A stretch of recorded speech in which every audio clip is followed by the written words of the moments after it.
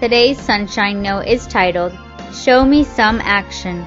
You are my witness, declares the Lord, and my servant whom I have chosen, so that you may know and believe me and understand that I am He. Before me no God was formed, nor will there be one after me. Isaiah 43 verse 10. Growing up with most of my extended family not being Christians gave me a great opportunity to practice witnessing. With people so close to me who did not have a relationship with Christ, it really struck me that I needed to do something about it.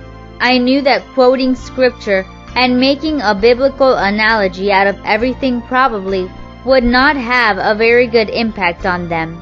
Instead, it would probably turn them further away from God and label me a fanatic. So I decided that my actions would speak a lot louder than words. I prayed a lot about it and asked God to help me show His love through me in what I said and did. When I was around the family, I always tried to be aware of my actions, but it seemed as if I were not making any progress at all. Yes, the family respected me and my religion, but other than that, they were not interested. Finally, after a couple of years, my uncle accepted Christ and became a Christian. It felt so wonderful to finally have someone other than my immediate family to talk to about God.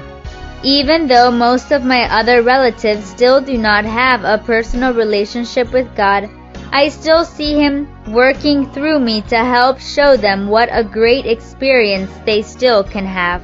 Though witnessing can be a scary thing, you can do it in so many different ways. In fact, sometimes it is the words we do not say, swear words, anger-filled or critical words, etc., that can make a bigger impact than what we do say.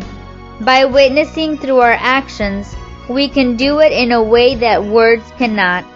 Pray that God will use you today to be a witness for Him.